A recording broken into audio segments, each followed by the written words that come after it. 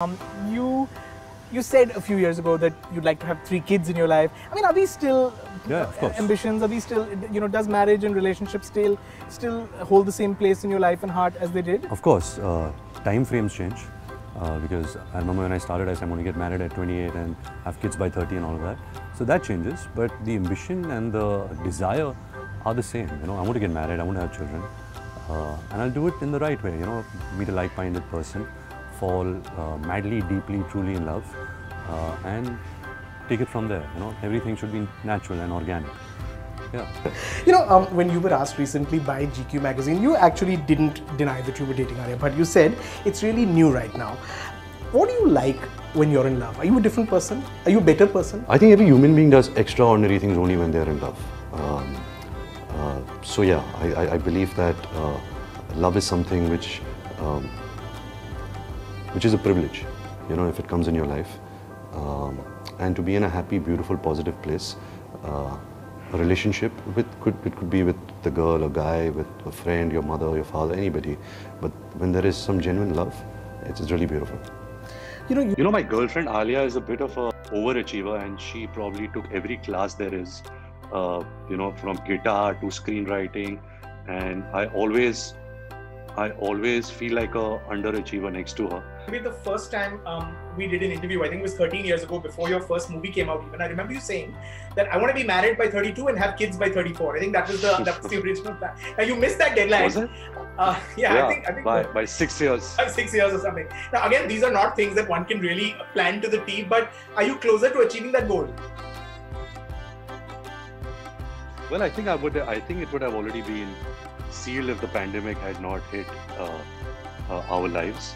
But I don't want to jinx it by saying anything. I want to kind of tick mark that goal very soon in my life.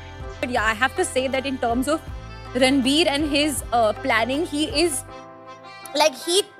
totally blew my mind away, because I was not expecting it, because we weren't even talking about it. We were talking about it for a very long time, but then there was so many pandemic delay, we're like, chalo, now we won't talk about it, we'll just go with feeling.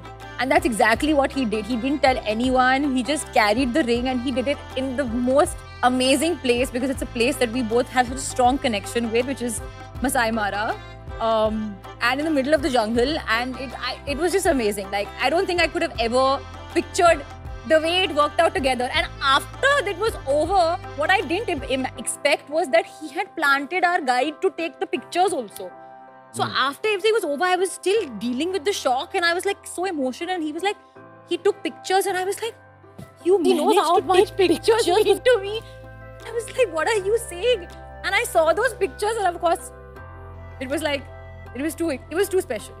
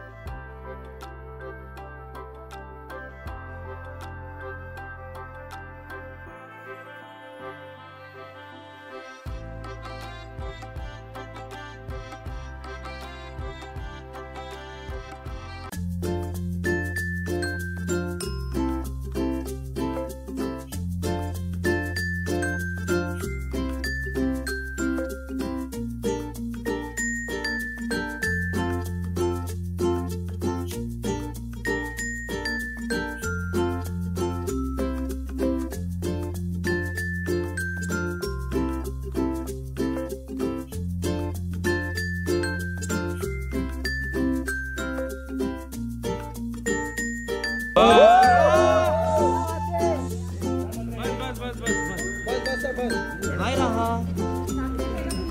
Hi. Raha, Merry Christmas. Raha, Merry Christmas. अरे क्या बात है. Very cute, very cute. No. Hi.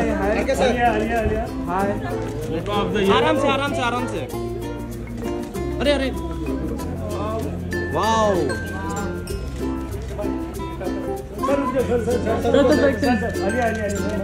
Say bye, Raha.